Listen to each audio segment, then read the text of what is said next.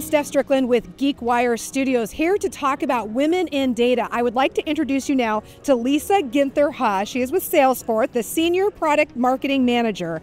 And one of the things that you are passionate about is engaging women in STEM and in this career path. I think women make up 28% of the workforce. What do you see changing to help bring those numbers into parity? Yeah, thank you, Steph. So, when you look at women in data, it is actually 26%.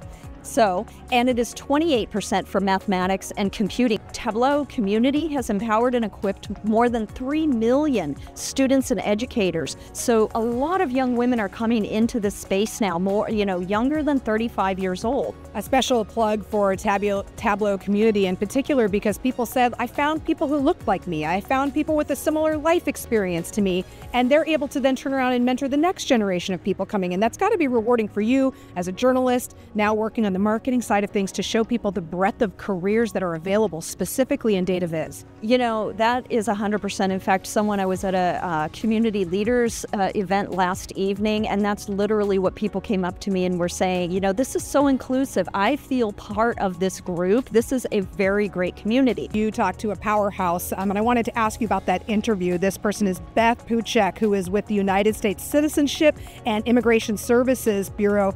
And I just want to know what she discussed with you that really stood out in this conversation surrounding data and how to manage it and learn from it. I think what resonated with me from what Beth shared is really about know your strengths and know your weaknesses. Lean into those strengths, consider business and technology. What are the values that are important to you to really help solve problems, tackle big challenges, work together, build those relationships, and focus on ROI.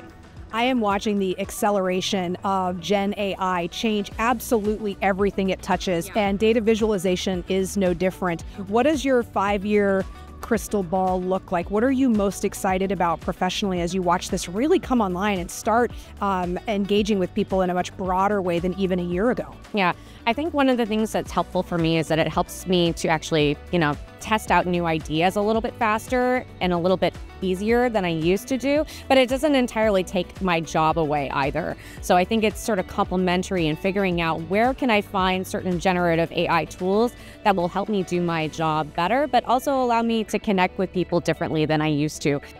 Is finding the Tableau community and some of the other engagements that you're involved with really the pathway to making sure that your values, your core values, are aligned with what you're doing in the data visualization world? Absolutely. One of the things that I really try and focus on is how do I want to be treated by others, and how would I like to, come to a conference, or say, for example, I'm in a new situation, how would I like to be treated? So usually what I like to do is, introducing a broader group of people. If I see somebody that looks, new, or they don't know, like, hey, I'm a first timer at conference, I try and bring them into that larger circle, because you are wanted, you are needed, and I think that bringing in more voices into that circle is really where we're able to evolve and making bigger changes.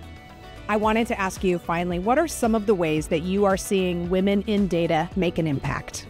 I think we're making an impact in our organizations, but also, across the board in our homes. I think nowadays there's been some interesting changes the last few years where I think women are feeling more empowered to take on different risks in their organizations than maybe what they used to. However, there are still challenges. I think one of the big things that I see, and I'm really trying to encourage other women to, get advocates, is we're starting to lose a lot of women that are going into that mid-career, spell there. So once you reach manager level, why are we losing so many women, beyond that case? Is it because of work-life balance? Is it because of, structures in their organization that are not contributing to their success? So being able to work across the board with other women and also men too, to help figure out what are, critical career paths that we can put forward for women, and then figuring out how can we support everyone across the board so it's an equitable process. Christina Gorga with Booz Allen Hamilton, thank you so much for making the time for me today. Thank you so much. I'm Steph Strickland with GeekWire Studios.